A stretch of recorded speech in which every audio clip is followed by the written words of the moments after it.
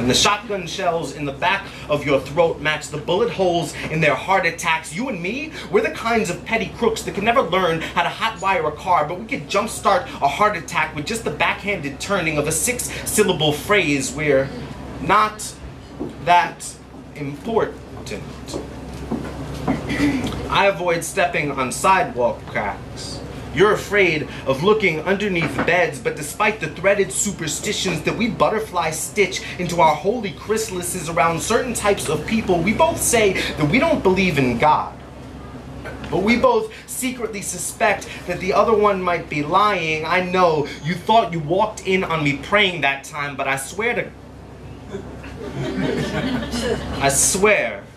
that I was just talking to myself.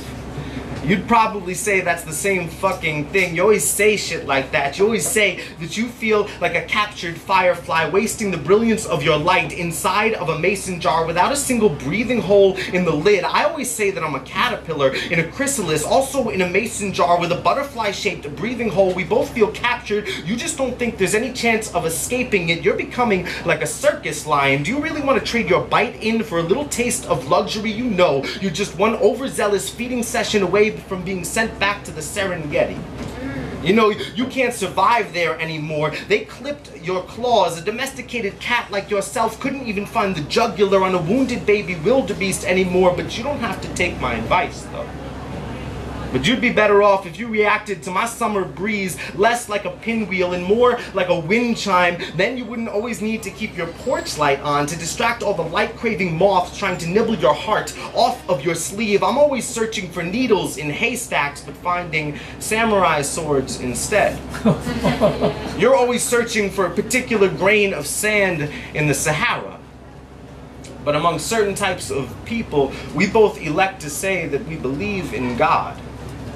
But we both suspect each other of lying.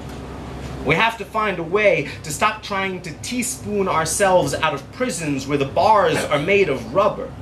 We have to stop always trying to capture everything in our mason jar minds. Stop swimming in our oceans of pity. Stop talking about changing a world that's already changing all the time. We have to stop trying to fit. Stop trying not to fit. Stop wearing masks just so we can have the courage to look in a fucking mirror. Stop casting ourselves as fear's shadows. Stop hesitating at ambition's auction block. Stop seeing things out of focus just so the lines are too blurry to be read between.